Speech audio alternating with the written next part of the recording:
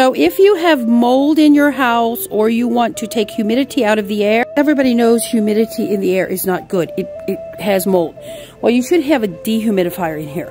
But let me show you the plants that help to take humidity out of the air while putting moisture into the air and cleaning your air as well. So the peace lily.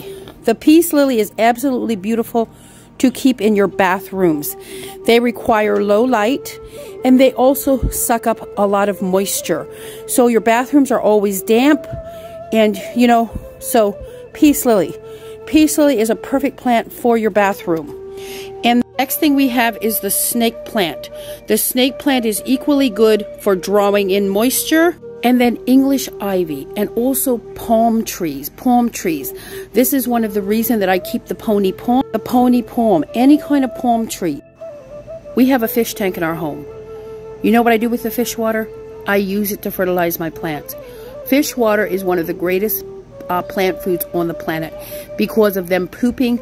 Their poopy water, excellent. It will keep your plants healthy all year long. Now, so many people have asked to have a tour of my plant table, so let's do it. These are spider plants. These are great for cleaning and purifying the air.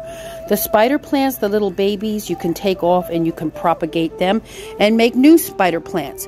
So these are forevermore. You can have tons of spider plants.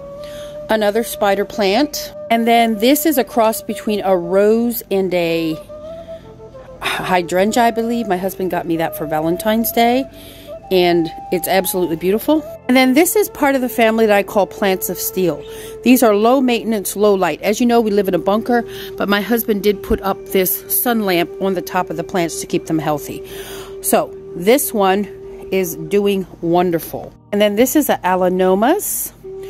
And I'm not sure what this one is, but this one is a really big plant. My husband rescued it from the plant dump, and it was in really bad shape when we got it, but it has really flourished here. We repotted it. And then of course I have my aloe vera, super important, my pony palm to help keep moisture down. This is the Diffenbachia. This is another beautiful one for cleaning your air. And then this is a yucca cane. This is a yucca cane plant. This one requires high light, but it's also low maintenance. But like I said, my husband put a sun lights up there, so my plants are fine. And then there's another snake plant. This is a dotty plant. These are called trending tropicals. My husband got that for me. This is a peace lily. This is a Pahira money tree. Everybody should have a money tree in their home. This is what it is. This is a Pachira money tree. And this also requires high light. We live in a bunker, but I have the sunlight up there. And then this is one we rescued.